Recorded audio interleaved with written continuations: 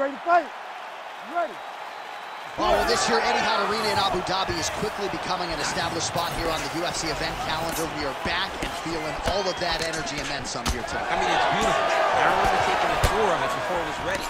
Dana and I went on a tour of Etihad Arena, and it was everything that they promised. Beautiful venue, and they've had some tremendous fights. And for an event, like that, I'm not sure his opponent knows where he is. no, he is on Beach Street right now. He's seeing Tweety birds over the top of his head. When you take a hook like that, you are on wobbly legs.